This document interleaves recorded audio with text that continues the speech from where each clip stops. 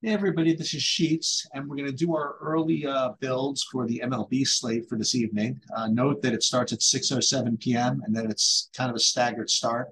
We'll sort of know what happens in the first game before having to lock everything into the second, or at least very, very close to it.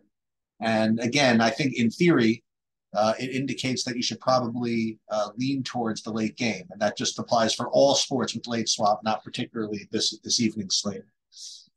So what we're doing now is, again, even though it's early, we're going to do an early Saber Sim contest sim build, again, just to get used to how the process works.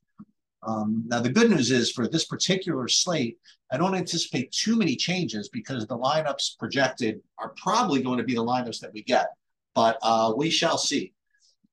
So again, this is just the process. Now, I did do a couple of things in preparation for this. First of all, I did put the contest sim settings in. We are going to be playing the relay throw and the perfect game, although I misspelled perfect game. I'm going to have to change that so that my OCD does not dominate the proceedings. So you'll see in the perfect game, I allocated the high stakes MME default settings for what field lineups to compare our lineups to. We put the contest size at 170, which is what DraftKings lobby is showing. 20% for first, 20% of entries paid, and we're going to run 50,000 sims. That's for the perfect game. We're going to put one lineup in that. The other one is the relay throw, and just to remind everybody, we're using the flagship MME builds to compare our lineups to. The contest size rates to be 7,843 people. That's just taken from the DraftKings lobby. 25% for first, 20% entries paid, and we're going to run 50,000 sims there. So the rest we're going to do live without preparation. So we're going to first upload the custom projections from TrueDFS. I keep these again offline in its own file, so it's going to be a little bit different process, but nonetheless, the same thing. Upload everything to here. We're going to exclude unlisted players, and we are going to have everything loaded. So first thing we're going to do is we are just going to run these.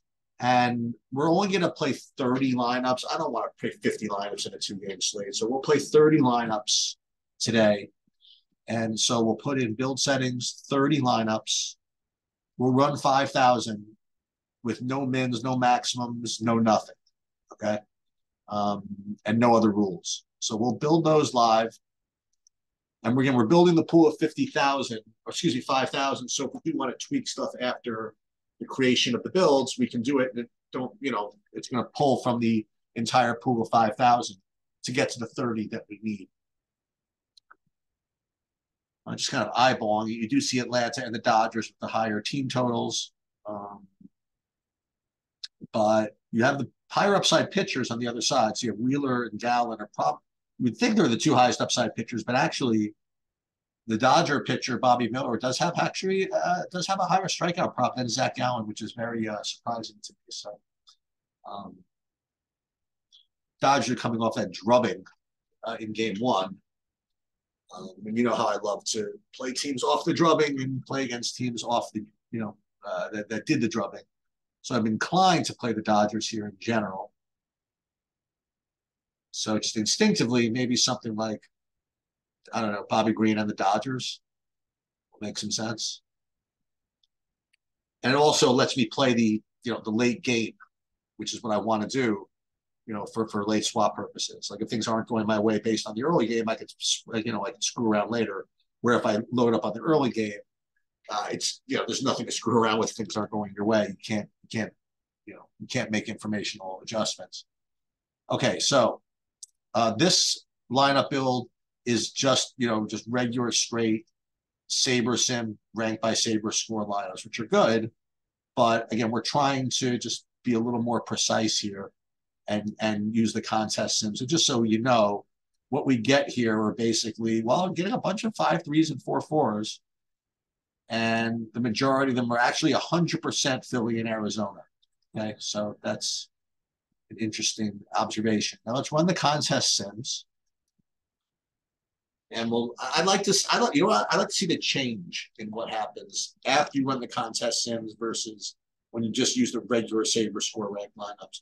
So this is interesting. So they really, I wonder if we get off of this, Arizona, Philly once we, be more specific about what type of contests these lineups are playing. I'm imagining we will. Let's just see. All right, so it's done. Let's see how we're doing in the relay throw. Relay throw. I don't know whether to rank by ROI or risk adjusted ROI. Just let's use risk adjusted ROI.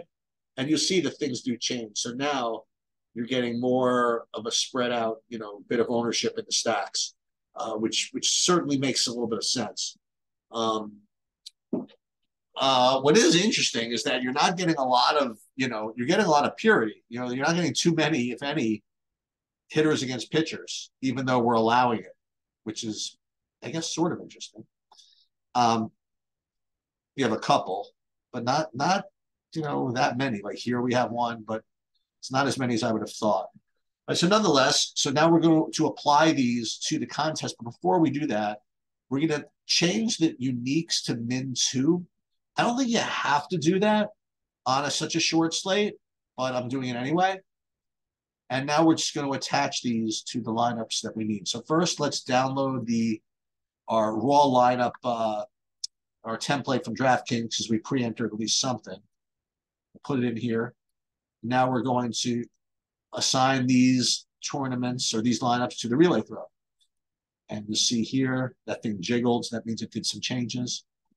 And now what we're going to do is going to pick our perfect game lineup. And again, RA, risk adjusted ROI, we only need one. And so this is the one we'll use for that for now. We'll put that in the perfect game. Save to contests. And we should be good to go, like right away. So it's a free pub for daily MMA fantasy. Let's go uploading lineups. We will upload entries. We already saved this to the download file. And perfect. Almost perfect. So now we can go see what they look like here. Not that it makes, ooh, it did not change. See, I screwed up again. See what I forgot to do? I'm the worst. One of these days I'm going to do it perfectly. And it's so easy. Does anybody see what I did wrong? I know what I did wrong. Go back to the beginning. I mean, after we want to assign our lineups, we have them all built already. Relay throw, RAROI. You want to apply these, but oh wait, it should have worked actually.